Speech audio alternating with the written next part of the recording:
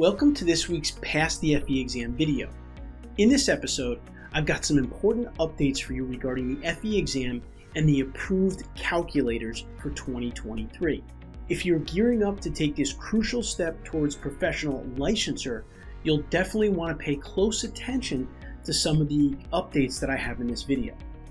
This video is brought to you by PPI, a leader in engineering exam prep for the FE and PE exams since 1975. PPI provides expert prep courses and study resources designed to help you pass the FE exam the first time. PPI's live online courses include hours of lectures, problem-solving demonstrations, exam strategy sessions, office hours, and a passing guarantee. When you take a live online course, PPI guarantees you will pass, or you can take the on-demand course for free. With study guides, practice exams, and more, the PPI Learning Hub offers digital practice and review that you can take with you anywhere you have a device so that you can prepare during the times most convenient for you. Check out PPI today at ppi2pass.com to see all the options available for FE exam prep. Let's dive in.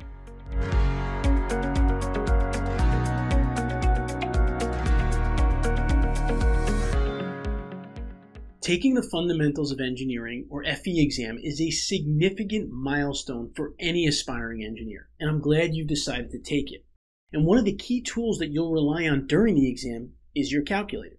Now trust us, it's not just any calculator, it's your trusty sidekick for tackling those complex engineering problems that will be with you throughout the exam. Now, before the big day, it's essential to become best friends with your calculator. We're talking about knowing it inside and out. And here are some operations that you should be really confident with your calculator.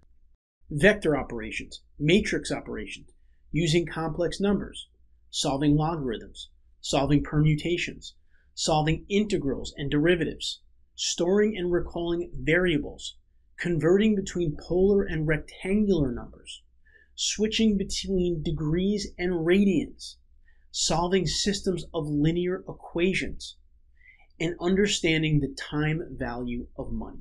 Digital calculator option. For those of you taking the computer-based exam, the NCAAS has introduced a digital calculator. It's modeled after the TI-30X2S scientific calculator and can be accessed on the same computer as the exam. While it's a great backup, remember it might be a bit slower than a handheld calculator. Plus, you'll have to toggle back and forth between the exam and the calculator, which could be time-consuming. Avoid this hassle by ensuring your handheld calculator is charged and ready to go the night before the exam. Now, let's talk about the approved calculator models. The NCAAS keeps a close eye on these, updating the list annually. Here are the only 3 calculators that you can use for the 2023 exams. Number 1, Casio. Casio lovers, listen up. The NCAAS approves all FX115 and FX991 models for use on its exams. So any Casio calculator you pick must have FX115 or FX991 in its model name. Here are a couple of the approved models.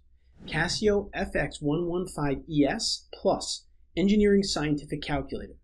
Casio FX991EX, Engineering Scientific Calculator. Number 2, Hewlett-Packard.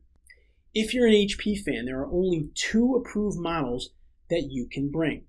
The HP33S Scientific Calculator or the HP35S Scientific Calculator. Number 3, Texas Instruments. Texas Instruments enthusiast, you're in luck. The NCAAS approves all TI-30X and TI-36X models for use on its exams. Just remember that any Texas Instruments calculator you choose must have TI-30X or TI-36X in its model name. The 2 most popular options are TI-30X2S Scientific Calculator.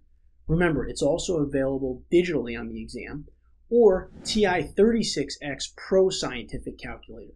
And there you have it, engineers. Make sure to get your hands on one of these approved calculators and become best friends with yours before the FE exam. Remember, preparation is key to success. I hope you found this week's video helpful.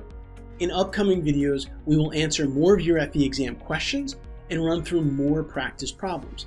Pass the FE exam will publish videos weekly, so please be sure to click that subscribe button as you'll get expert tips and tricks, including practice problem solutions weekly to ensure that you pass the FE exam. And please, I encourage you to ask questions in the comments below that I will read and respond to in future videos.